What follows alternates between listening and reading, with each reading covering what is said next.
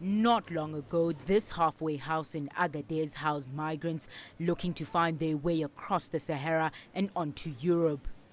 On the walls are messages from those who've passed through its doors. This ghetto was one of the biggest in Agadez. It was built to accommodate between 50 and 100 people, but 500 were living here. Every Monday, trucks would come and pick people up, but there would always be at least 200 left.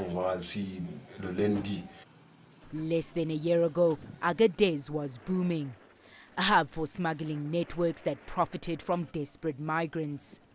But that was before the European Union partnered with Niger's government to bankroll a crackdown on the trade.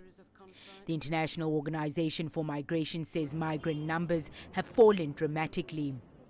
Only 1,500 refugees crossed Niger in November, down from 70,000 in May.